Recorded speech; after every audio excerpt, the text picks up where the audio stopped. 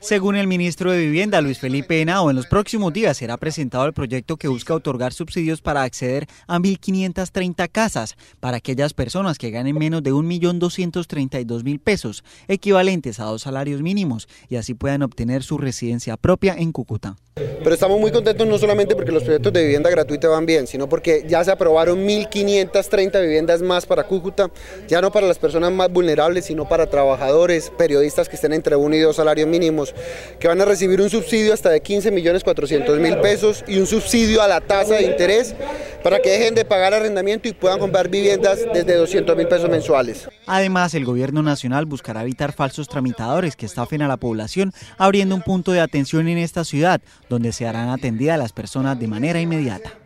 Vamos a abrir la sala de ventas, primer llegado, primer servido, acá no hay intermediarios, no hay que ser amigo de ningún político, el que primero llegue a la sala, demuestre que gana máximo 2 salarios mínimos, que no tiene vivienda, será premiado con estos subsidios. Asimismo, el alto funcionario se refirió a las otras iniciativas que se adelantan en el resto de municipios del departamento. La gobernación ha sido fundamental para que los constructores entren, nos va a ayudar con equipamientos, la gobernación, y también agradezco a todos los diputados que nos hayan ayudado con la decisión de la boleta fiscal que hace que se dé el cierre financiero de estos proyectos. El liderazgo de la alcaldía de Cúcuta ha sido fundamental, si no hubiéramos ampliado los terrenos no tuviéramos hoy la oferta de vivienda que tenemos, y yo sé que estas 1.530 viviendas se van a vender en 2-3 días y tenemos que traer aunque sea 2.000 o 3.000 más.